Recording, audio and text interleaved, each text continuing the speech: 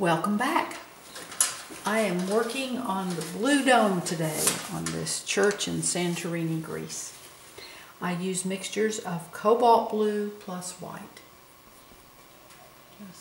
I originally, when I did my oil wash sketch on the canvas, I originally washed in the dome with ultramarine blue. And now I'm coming back with cobalt blue over that. I mainly just wanted to get that blue color up there when I initially washed in the painting.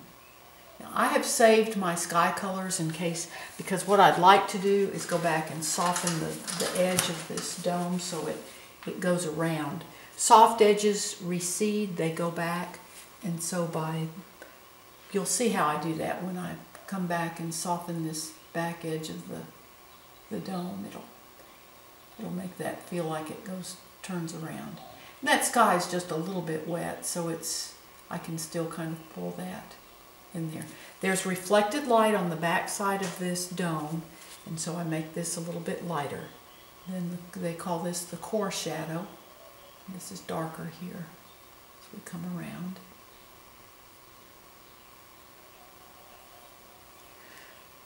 When I first started drawing, started taking some drawing classes. I had an instructor that we had to, with charcoal, draw spheres, balls, and she was very adamant about getting that core shadow and highlight and everything. That's come in handy.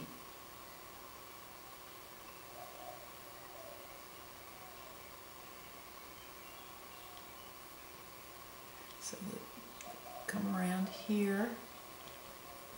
I'm going to do this, a medium tone here. I'll come back and do the highlight on the dome. You can see how I soften the transition between the darker and the lighter values. Again, these are all mixtures of cobalt blue plus white. Now, the highlight then, the sun is back here, so the highlight's going to be right in here in this dome. And I'll even come back and make that a little bit lighter. And I don't want that line there, I want to soften that, but I want it darker as it goes back around. Now I'm going to mix a little bit more white into this cobalt blue plus white mixture. I'm going to put my tissue here. You notice I wipe my brush a lot, and that's one of the secrets to the clean color in my paintings, is I keep my brush very clean. Come back with some of my darker color here.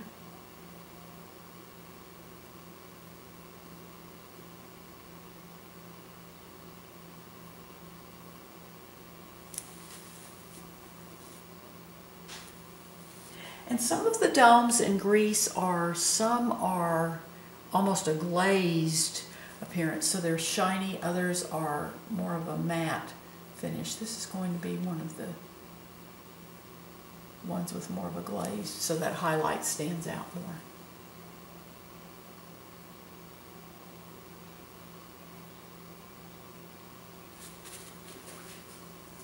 I have a mirror behind me. I showed it in my blog, and if you would like to go to my blog, it's in the link in the description below the video.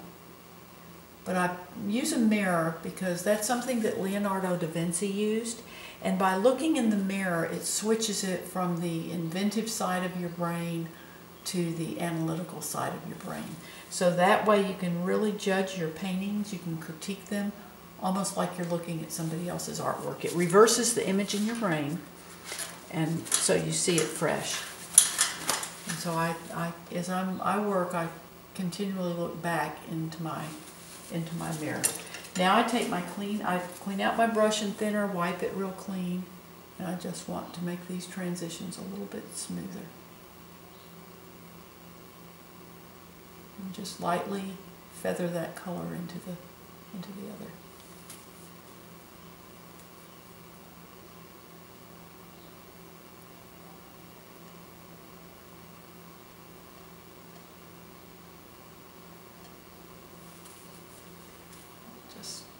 tether that.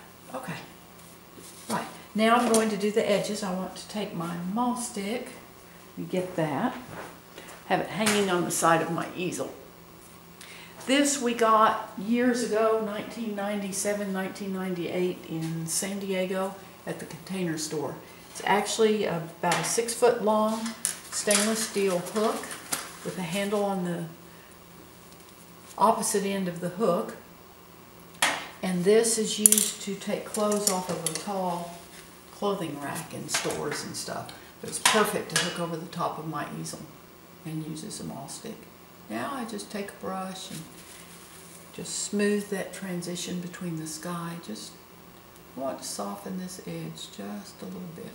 You can see that sky is still wet, so that's easy enough to do. This brush is clean. I just want to smooth that edge. Just soften it just a little bit so it makes that dome go back. Makes the edge of that dome go back.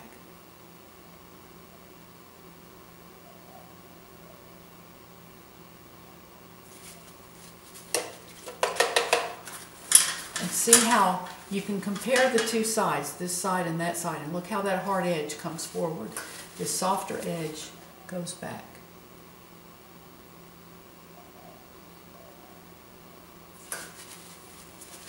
Now I'm going to do the same thing on the back.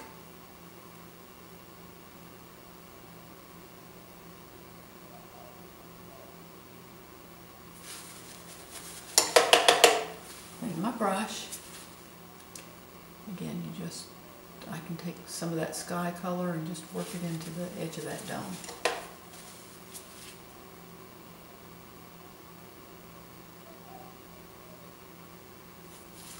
Now that color has darkened. I've made a line on there, so I just take a little bit of my lighter color and work along this edge that's gotten darker. I take a couple of times to do this.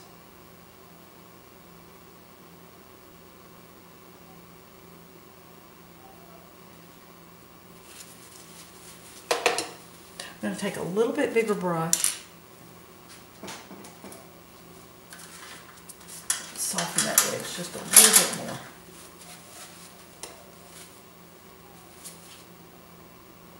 Again, I just take some of that color from the sky.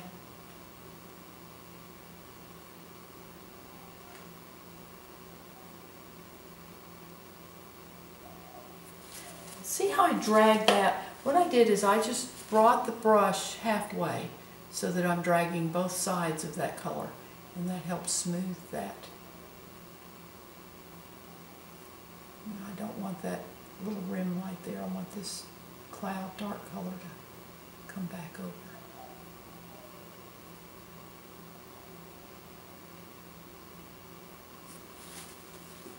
And there we go.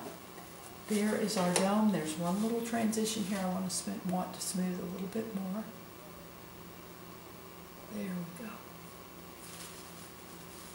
I really appreciate you watching my YouTube videos. Please subscribe to my channel. And again, the blog, I show the complete step-by-step process on this painting as well as others I do.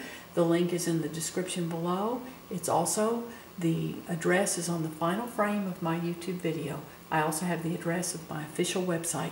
So I appreciate you watching, traveling to Greece with me today, and you just have a happy, happy day.